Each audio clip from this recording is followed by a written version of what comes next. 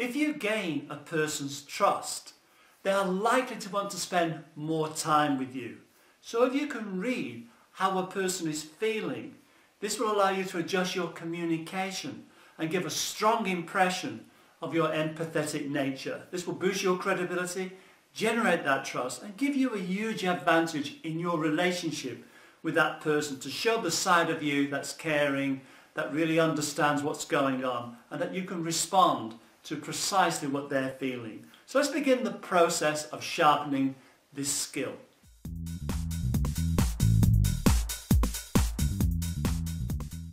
Hi, I'm Mike Lally of KnowYourMind.com. Welcome to part 15 of how to use face reading to gain a quick and accurate insight into how a person is feeling and what makes them tick. Now, the face has a language all of its own, and this language operates at breakneck speed. You send and receive facial signals in the blink of an eye.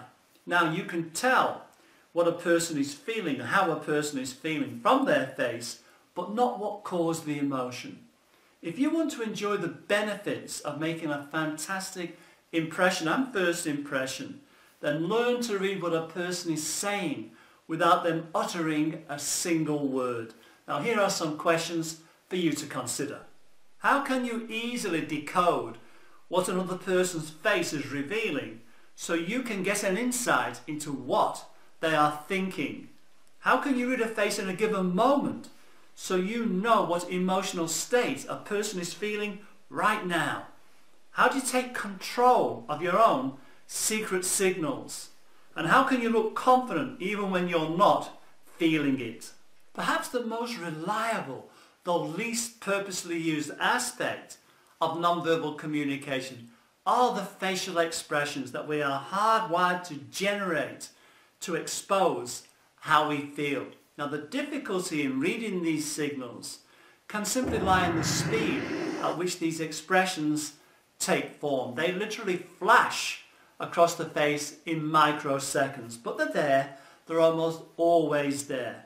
Now, the difficulty in reading these signals is not simply because of their spectacular speed, but because this innate ability to read them is generally neglected. We simply fail to pay attention. We are too busy in our own head. So even though we are hardwired to read many of these signals, we simply ignore how to detect the less overt emotional expressions.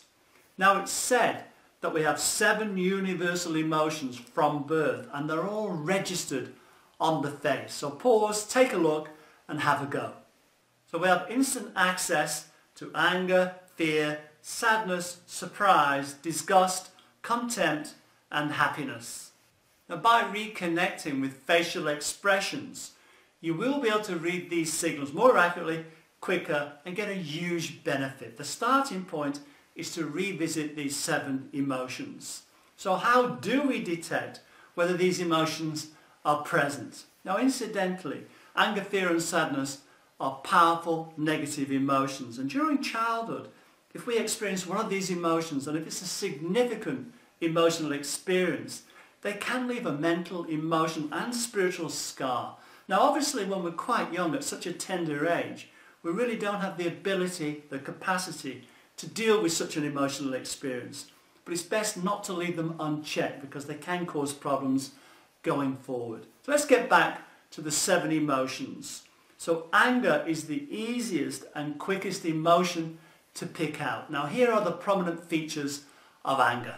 Eyebrows drawn together and lowered. The brows are furrowed, the brows get lower. Upper eyelid lowers, the gaze becomes intense, lower eyelid tenses, the nostrils flare. You see an open square mouth with lips tightly pressed together. Now, fear. Fear is registered by anxiety or agitation, by the presence of imminent danger, and fear often follows surprise. So take a look. Eyebrows are raised, eyebrows are drawn together, eyes are open wide, upper eyelid rises up, whites of the eyes are clearly seen, and lower eyelids are tensed, lips are stretched back, parted and tense. Now, sadness. Sadness does not give up easily. Once in this state, it can take a huge effort to pull out of it. Let's take a look. The forehead is wrinkled with grief. The inner eyebrows are raised, and there's horizontal lines across the forehead. Also, eyelids droop. Corners of the mouth are also turned down, and you can have raised lower eyelids. Now, surprise. Surprise is a super quick emotion. It flickers across the face really quickly. Obviously, it's the result of something unanticipated. If the surprise is pleasant, it will likely be followed by a smile. If it's unpleasant, you may feel fear. Here are the features of surprise. The eyebrows curve and rise up. The eyes are wide open, the lower jaw drops. The whites of the eyes are clearly visible. The upper eyelids go up.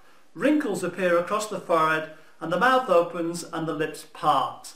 Now, disgust and contempt are very similar facial expressions. The difference is that contempt does not have a physical revulsion.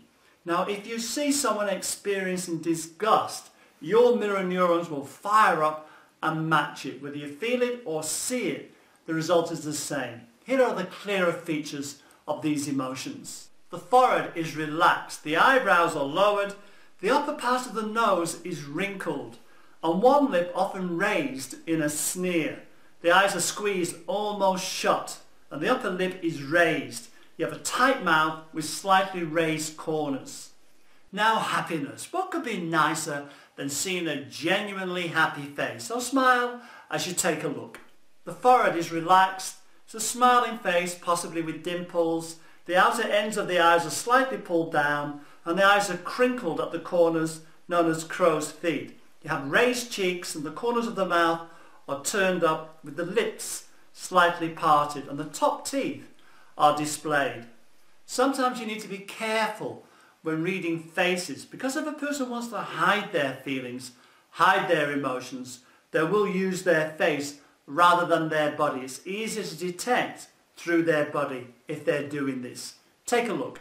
Many people prefer to control their emotions and use their face to do this. People will force a smile, often through gritted teeth, and parents will hide grief and sadness from their children. People suffering from sadness or a related illness often put out a brave face. Because some people attempt to disguise their emotions using their face, we need to add in some more signals so we can really detect what emotion they are genuinely feeling. So more about this as we go along. So that completes this part. Thanks for your time. Thanks for watching. If you can, visit my website, knowyourmind.com, my blog, Lally.com.